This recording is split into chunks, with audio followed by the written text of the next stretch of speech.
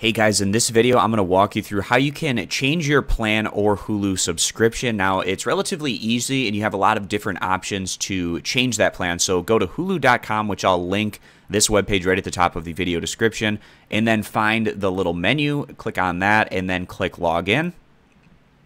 Then, of course, go ahead and type in your Hulu email and password, and then click login.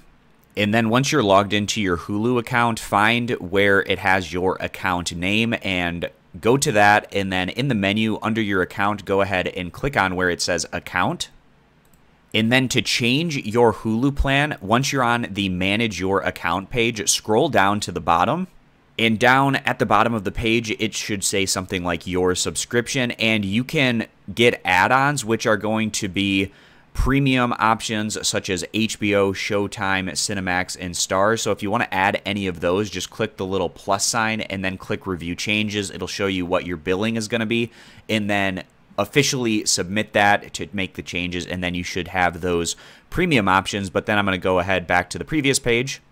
And also under your subscription, it should say Manage Plan. Right now I have the Hulu base plan, which is $5.99 a month. You click on Manage Plan, and then, of course, it'll give you all of your relevant options, which are going to be getting Hulu with no ads, which is $11.99 a month, or you can get Hulu plus Live TV for $54.99 a month, or you can get Hulu with no ads plus Live TV for $60.99 a month. And if you want to get any of those options, just click on the little switch. It'll turn it on, and again, click Review Changes. It'll show you how your billing is going to change, and then submit it after that, and then it should go through and make any of those changes that you wanted to have to your Hulu account. And then to wrap up this video, of course, you also have the option to pause your subscription. If you don't want to pay for a specific number of weeks, you can put that Hulu subscription on pause, and then after those number of weeks have gone by, then you'll start getting charged again. Or you can, of course, officially cancel your subscription, and you do that by clicking the cancel button, and it walks you through a number of different steps that you have to do to officially cancel it. First, it'll ask you if you just want to pause, but if you don't, then you click continue to cancel.